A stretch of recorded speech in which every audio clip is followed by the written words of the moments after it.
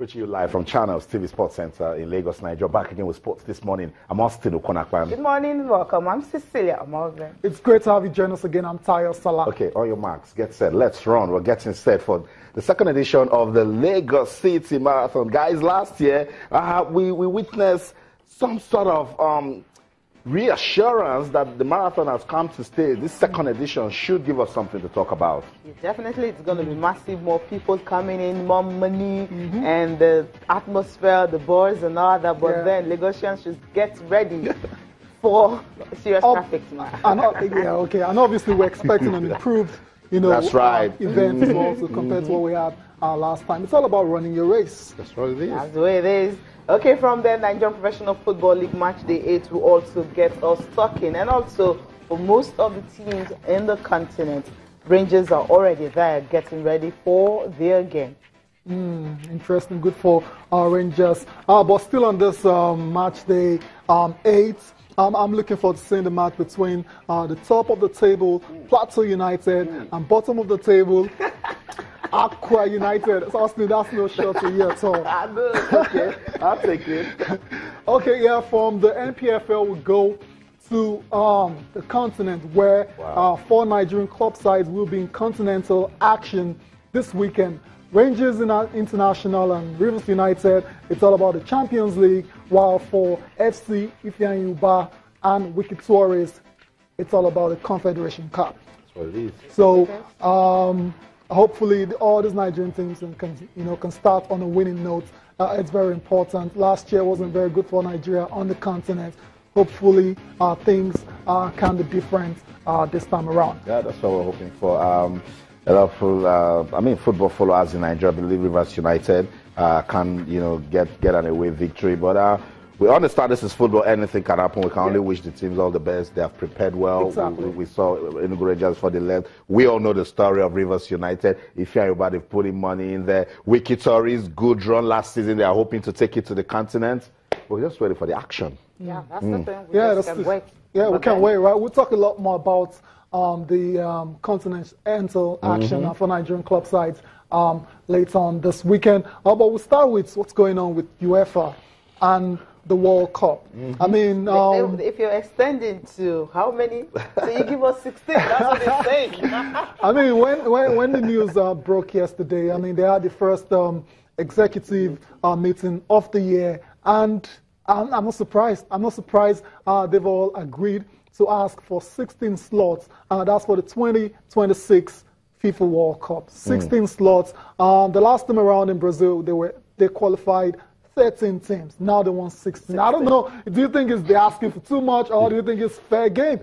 I think it's fair game for me. According to the president, he says since they are the best because of the because of the UEFA Champions League, they are the best. They have the best. They are the best football playing country in the world.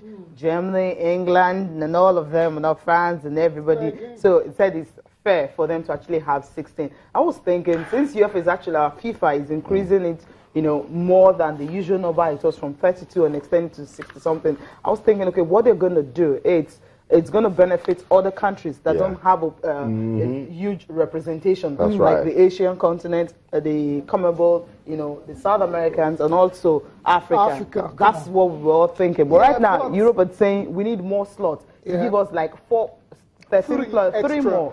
So 3 extra. So that's what they're demanding. That's the only way they can actually agree. I don't know what's UEFA's problem. UEFA just believe that football is theirs, And you remember their body language wasn't so good when Infantino was making this proposal for the 18th format. They said they were, some of them said they were not consulted and all that. Look at that. Now they are thinking that they should have 16. Just look at that, because at the moment they're thinking they've made the recommendation to them. We will not give them because they said going back to that council meeting, we will not give UEFA because UEFA actually thought this was going to make football boring.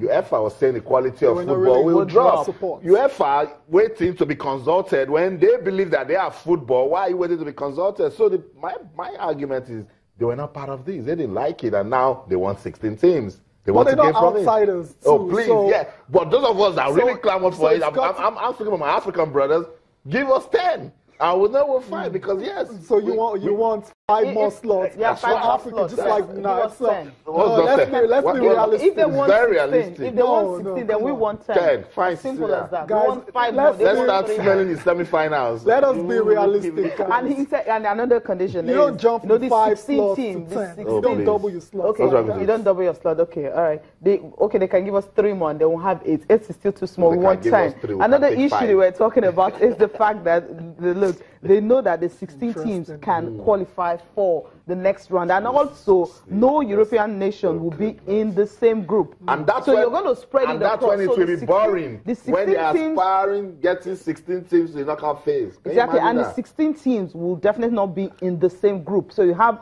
one European country in a particular group. So you don't have them, you have maybe Germany and France, for instance, in one group. They don't want that. So they're going to be spread across so that every country that qualified for the FIFA World Cup will have a chance of making it to the next round. So that's it. Well done, UEFA. I don't know. For thinking that they own football. But I like what Safran is doing. Safran is trying to tell them, you can't keep quiet. Something is now done, and then you just jump up and I say, you want this. He's a leader. He's trying to, bring out the voices of the other guys. Exactly. But that's the excuse of we're not properly consulted. What Yeah, you but mean, that's before now. Yeah, But now that's the past now. That's now. all. That's That's all present. forgotten now. Everyone is trying to move forward. I'm taking UEFA to the side. Everyone is trying to move forward now. Anyways, FIFA, they're expected to actually review the continental quotas.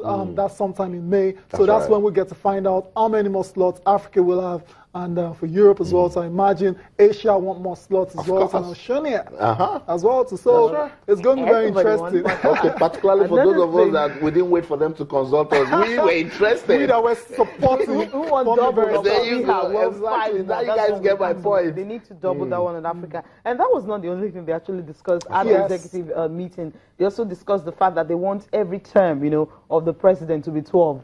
And when you're over 70, you can actually, contest. But then I think what they're looking at is it has to be like 12 years. That's the maximum you can actually stay. So it simply means 3 terms. 3 terms or 4 years. I mean, it looks like it's a new era, That's right. both for FIFA and UEFA, and very interesting. I like what's going on. Let's go and listen to the UEFA president, Alexander Seferin. He's been speaking about a lot more when it comes to European football. Stay with us. As you see, current situation is that we don't have any term limits. We only have an age limit of 70.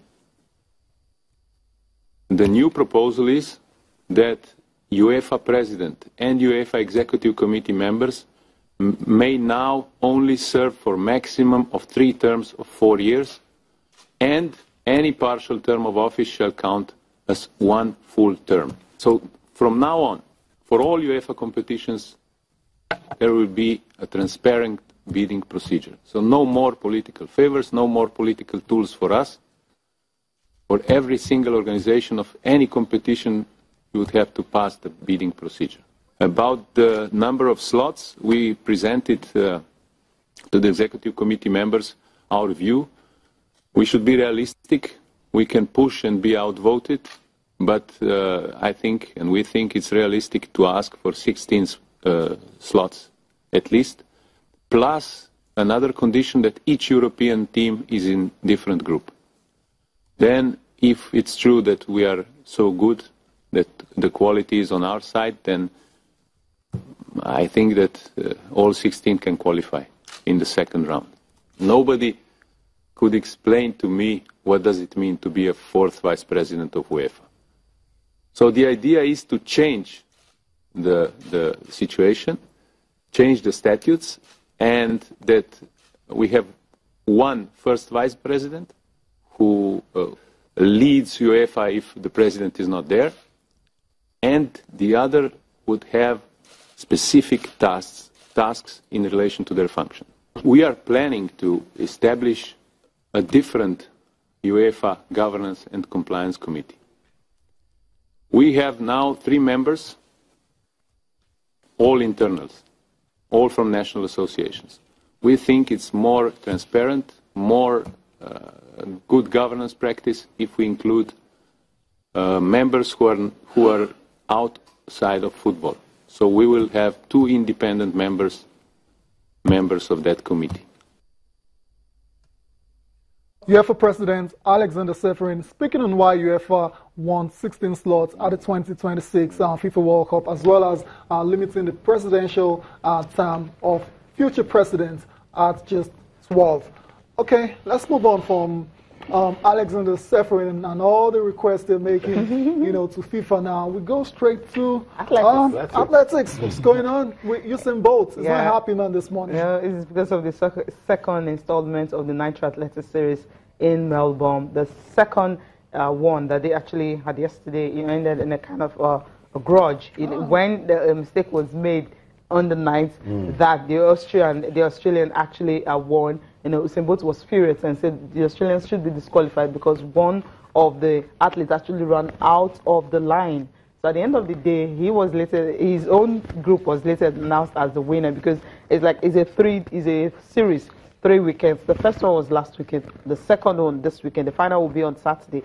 Then that's when we'll know who is going to be the overall winner. But from the way it stands, if you look at the stand, it's actually a team Usain Bolt. Usain Bolt has not really done single race, so to speak, singles event. Really? What he has been doing is really another, and because of that, so he's really been leading them to some spectacular race. You see the gap he's giving everybody. It shows that, hey, why would that guy even retire? Anyway? It's okay. It's okay. It's okay. Let's try and take the talk out of Usain Bolt. It comes down to refereeing. It was a referee error again. Yes. This thing happens everywhere. Yeah, that's the 4x100 meters. That's the crux of the matter, Referee error. It was awarded to the wrong team. The spectators that were there, including IWF President Sebastian Coe, left with the fact that it wasn't Usain Bolt's team that won, so no matter what we do now, announce it later on, it's just the human angle to sports that these errors must happen. And we must keep saying this, Cecilia, so that this part of the world, our sportsmen and women will understand that these errors occur. We can only preach that it's limited to a point that we can understand that it's error when it happens. It's just what it is. If not for the benefit, of the replay and all that, they wouldn't have seen it, because that button exchange and all that, when you see it, you understand that. But because the ball was very close, to the guy, he saw it. But the referee, maybe from the distance, didn't see it. So that's instant judgment and all that. So that was when the mishap actually happened. And it just left him fuming at the Australian referee. Austin, we understand it's human, human to make mistakes and all that. But you can understand why you feel outdone by. You've got a reason to react. That's right. You can say Usain Bolt wasn't a happy man at all. He didn't like it. But everything still went well. And hopefully mistakes are limited in future races.